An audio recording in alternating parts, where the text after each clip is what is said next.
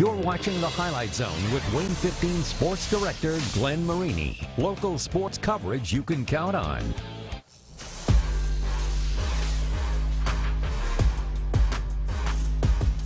In my years in Southside, I haven't seen us beat Homestead in my 3 years. We're going to do everything we can to come out and win the SAC. This game is very important. For winning the SAC, you start with them. Obviously, every SAC game is going to be tough. Everyone's out to get us because we won it last year. I told my kids, we're going to have to play together and be fundamentally sound. We better be ready to play and better be, mentally ready. Say goodbye to the holidays and hello to the hardwood. Yeah, the presents have been unwrapped. The New Year's ball has dropped and the eggnog was excellent. All right, but now it's time to get back to business. First edition of the Highlight Zone here in the year 2022. And what a way to tip things off. We're talking Homestead at Southside. It is your Highlight Zone game of the week, and it was a good one. Spartans and Archers, 2 of 3 teams tied for the conference lead in the SAC. Homestead had won 18 in a row against Southside, but the Archers are surging, and they were surging in the second quarter. That was Ashton Johnson for the 3. Then Johnson again. That would tie the game at 23. Archers end the second quarter on an 11-2 run. They led 28-25 over Homestead at the break. Third quarter, Fletcher Lawyer, the 3. That knots it at 30. But going the other way, no give up in the Archers. Lamontrell Manning is the man. He ties it again at 33. Lawyer, he starts to take over from there, though. Look at him with the bucket. He had 24 to the future Purdue Boilermaker. That knotted it at 35, then Lawyer. Spartans on a run. They're now up by 4 after that shot. Let's go to the fourth quarter. Omarion Washington gets Southside within 2, but Kyron Kaopweki with a big shot of the game. Watch him here drill it from the corner, and Homestead goes on to win a tight one, 59-53 at Southside. Well, obviously, no, he's a good player. I mean, he's going to Purdue for a reason, and everybody knows that, so they're going to be face guarding him. Everyone else just got to step up, score some points, and get some rebounds and play hard. We're a strong D team, and we're only getting better. Each and every night, everyone steps up. Tonight, Kyron stepped up huge for us. He took care of the ball and knocked down a big 3 for us down in the clutch. Obviously, it's a crosstown rival. It's a SAC game. It's a tough game. It's going to be a tough one, and they're an undefeated team in the conference, so we knew they were going to come out tough, and we had a big game, and we knocked down big shots in the clutch, and that's what we do. Next up, Southside hosts Marion. That's tomorrow, while Homestead is at Blackhawk on Tuesday night. Like Homestead and Southside, Concordia came into the night unbeaten in conference play. The Cadets looking to stay hot against Bishop Luers. Nick Thompson kicking it to sophomore Isaiah Zay.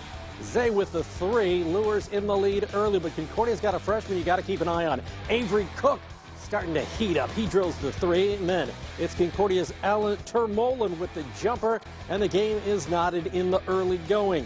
Check out some defense. Johnny Washington has been a breakout star on the Highlight Zone this year, mostly for offense, but did you see the rejection from the sophomore? And then Washington with a difficult deuce, as it is Concordia staying undefeated in conference with a win 56-52 at Bishop Luers. Let's go to Kilmer Court, another good matchup. Panthers been playing some good ball lately. Panthers already with wins against New Haven and Wayne this week. Snyder hosting Northrop. Bruins, Jalen Jackson drilling the 3. JJ, 36 on the night. Not bad, right? Bruins working the ball to Dalman Alexander. He gets the bucket down low for the guys in orange. But Snyder's Carson Jenkins has been hot over the last couple of weeks. He would not stop tonight. He drills the shot right there. And then Mr. Elevation himself, Aiden Lambert. You know what time it is when he gets in the open court. It is jam time as Snyder wins at Kilmer Court over a good Northrop squad, 74-68. Northside came in having won 4 of its last 5. The Legends on the road at Wayne. We pick it up in the first quarter, and it's Rodney Woods. So many weapons on that Northside team. He drills the 3, but Wayne firing back.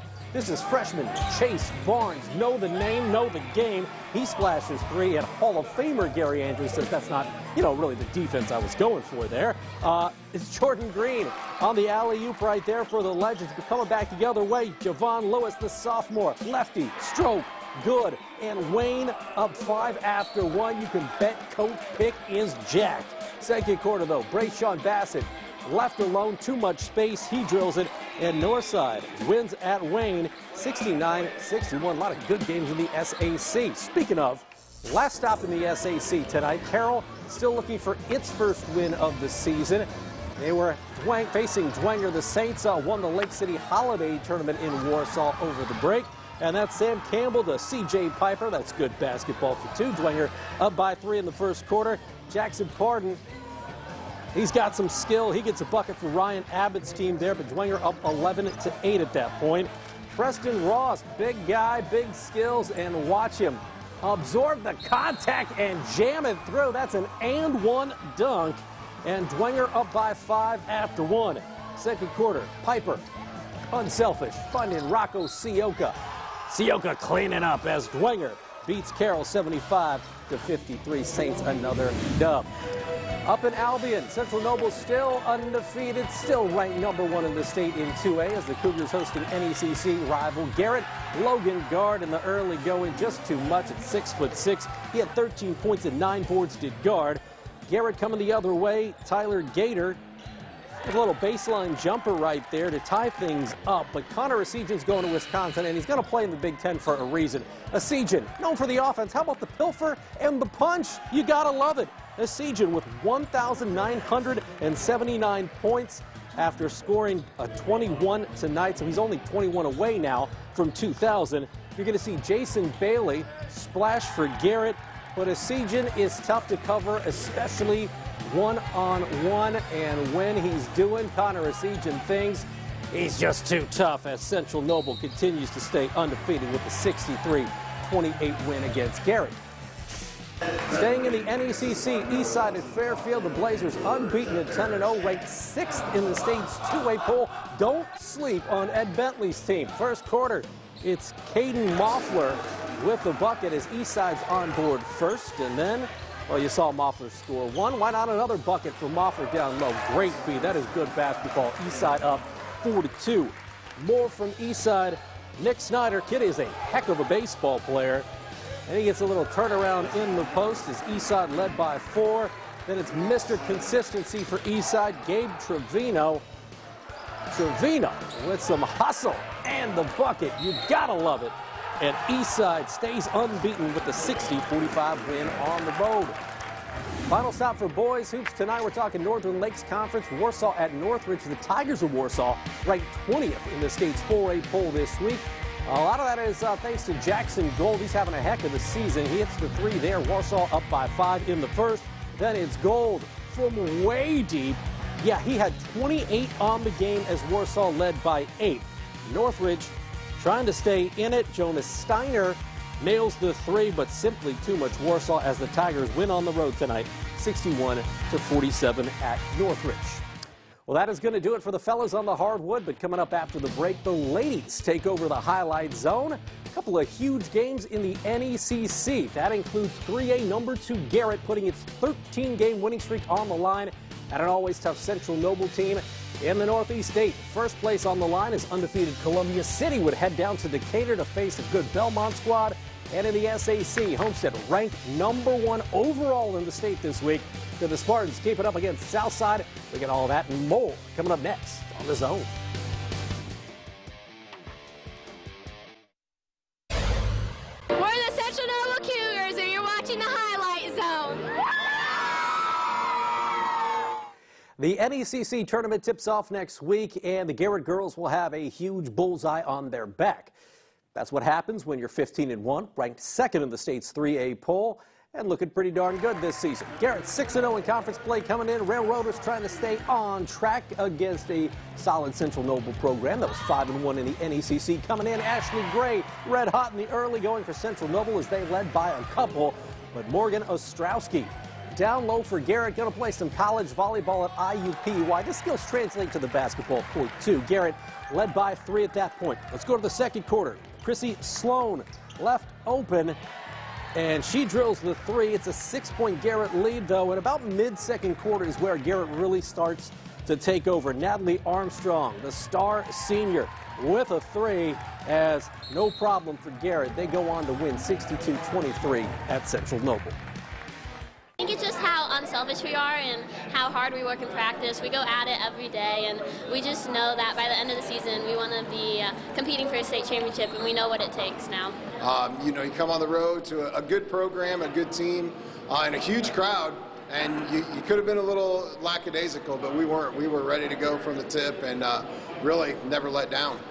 That is a good Garrett team. Another great matchup in the NECC. 2A number 3 Fairfield hosting an Eastside squad that had won 6 of its last 8. Picking up in the third quarter, Eastside's Sully Kessler for 3. Eastside actually led by 12 at that point. Fairfield, though, they were on the comeback trail. That was Kaylee Dillon with the bucket. Sydney Kessler here, though, for Eastside gets the basket, and Eastside still up double digits, but Fairfield gets hot. Bria Garber, she drills the 3. Eastside sees their lead start to dwindle, and Fairfield, they can feel it. How about Kaylee Dillon with the bucket? Fairfield comes back to win this one against Eastside, 48-43 Falcons over Blazers. Down in Decatur, first place on the line in the NE8. Columbia City and Belmont, 3-0 in conference play coming in. Both of them were. Haley Cole with some defense. That is a block in the early going. Then you'll see Belmont's Kenzie Filling looking for Macy Spiegel up court here. Spiegel with the bucket.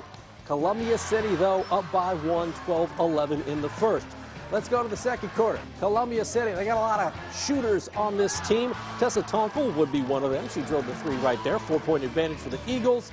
You're going to see Filling with the bucket. She had 12 to lead Belmont, but Columbia City comes out victorious, 43-36, a big win in conference for the Eagles. Let's stay in the Northeast State. Norwell looking to stay in that conference race. The Knights ranked 6th in the state's 3A poll. They were at Leo. That was Kennedy Felling with the bucket. She had 21. Leo, though, led by 2. Emily Todd splashing 3 for Norwell. Leo still up by 1. Leo hanging tough.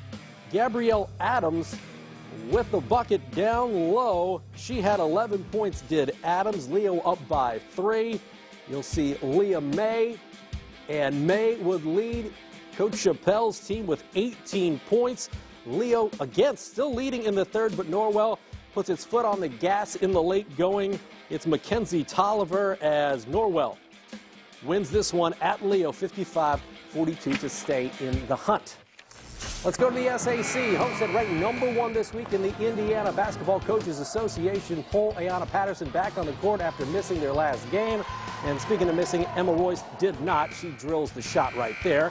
Coming the other way for Southside, Justice Billingsley with the bucket. But man, Homestead's got a lot of firepower. You're talking about Maggie Kinsley here, the senior, going to play college ball at Saginaw Valley State up in Michigan. She drills the 3. And speaking of players that are going to play on the next level, Eastern Michigan signee Liv Smith with the bucket there. But, Ayanna Patterson, probably, if everything goes well, on her way to an Indiana All-Star bid and, maybe Mr. Basketball. Yeah, she had 25 and 12 as Homestead wins 65-47 at South. Just like Homestead, Snyder came in undefeated in conference play. The Panthers hosting a Norfolk team 4-1 in the SAC. That's Jordan Poole, and Poole goes splash. 19 points for the sophomore. Then Snyder's Jaya Lovett. What an addition she's been to Coach Sims' team. 26 points for Lovett. And then you'll see Northrop coming the other way. Amanda Thatcher. We've seen her do this plenty of times over the years for the Bruins, but simply too much Snyder. They got so many scores on that team. You're going to see Destiny Craig with the steal and the deuce and the foul. She had 19 points as Snyder beats Northrop 85-46. Carroll coming off a 4-point win over Norwell on Tuesday night. The Chargers looking to stay hot against Bishop Dwenger. Third quarter, Carroll's Kayla Gibbs with a bucket there. 41-36, Carroll in the lead. More from Carroll. Off the steal, it's Taylor Fordyce. That's what I was trying to say. The Lexi Castator. Carroll up by 7. Let's go to the fourth. Dwenger trying to hang around and make this a ball game. Good ball movement for Vanessa Cook to shoot the 10-foot jumper. Carroll still up by 9, though. You're going to see Lexi Linder stop and pop for the Saints, but Carroll takes care of business at Bishop Dwenger. 64-53 Chargers over Saints. Let's go to Bishop Luers. The Knights hosting Concordia. A lot of wins right there in the stands with those two former coaches. We're talking about a Bishop Luers team and a Concordia team that are both looking for a dub. And Concordia's Annika Nelson gets the and one there in the third. She had 7, but Luers already up 39-9. Anna Parent. That is good basketball. Parent had 13 points. That would tie for the Bishop Luers team lead. Then it's Parent beating Addie Shank with the and one. Shank had 2 of her 10 right there. And then Anna Zimmerman just inside the arc. She drills it for Mark Pixley's team as Luers wins 57-21 against Concordia. Last stop tonight for girls hoops, Northside at Wayne. After a hot start, the Generals have cooled off. But would they get their mojo back against the Legends? Well, it looked like it here in the first quarter. Amelia Diaz with the 3. Wayne up by 7 in the first. Later in that frame, Jalea Page gets the bucket for the Legends. But Wayne, this is a team to watch out for in the future. Don't have any seniors, so they're going to be good and get a lot of experience this year. That was Khalees Collins, the sophomore, with the bucket. Then it's Collins again as Wayne wins 66-35. Stay tuned. Your Peter Franklin Jewelers Gem of the Night is up next on The Zone. The Gem of the Night is next. You're watching the Highlight Zone. The new year is here. We're at Concordia cheer. Have no fear. Gem of the Night is here. Let's go! As the ladies said, it is a new year, but the top honor on the Highlight Zone, it stays the same. Or as the saying goes, if it ain't broke, don't fix it. With that, we crown the first Gem of the Night here in 2022. As always, it comes to you courtesy of our friends at Peter Franklin Jewelers, and it comes to us from Albion with love. Connor Asijian with a slam for the Central Noble Cougars. Again, Asijian, 1,979 points, needs 21 to get to 2,000. He could do that with a solid game up in Angola on Tuesday. Connor Asijian, Wisconsin bound, and that is your Gem of the Night. Now, as for next week's games, we've got a full slate of SAC doubleheaders as conference play heats up. We're talking Snyder at Homestead. That is one of the doubleheaders, as is Southside at Concordia.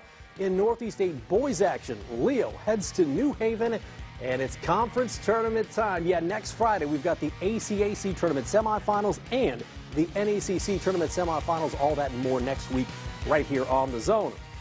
Hey, final stop tonight, Comets on the road. The K's at the Cincinnati Cyclones. And we pick things up in the first period where things are going very well for the Comets. On the power play, Matt Alvaro in front. Yeah, he deflected it in off a Marcus McIver shot to make it 1-zip. It was his 9th goal of the season. And then just 20 seconds later, Oliver Cooper with a goal for the Comets. K's up 2-0 in the first. Unfortunately, they wouldn't be able to hang on. The Cyclones come back and win it in Cincinnati 5-4. K's are back home, though, tomorrow where they take on Toledo, 7:30 at the Coliseum. So a lot to take in tomorrow if you're a Comets fan as they take on Toledo, a team that beat them on Wednesday 7-2. So you could bet the K's are looking for some retribution. And that is going to do it for this week's Highlight Zone. We'll see you next Friday right here on Wayne 15.